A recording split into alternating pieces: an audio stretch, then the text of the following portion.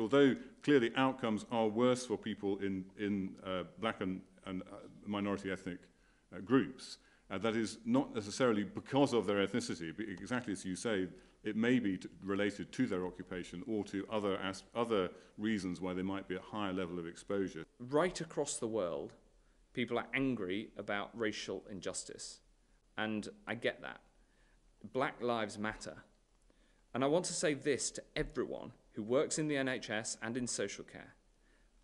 I value the contribution that you make, everybody equally. And I want to say it right across society too.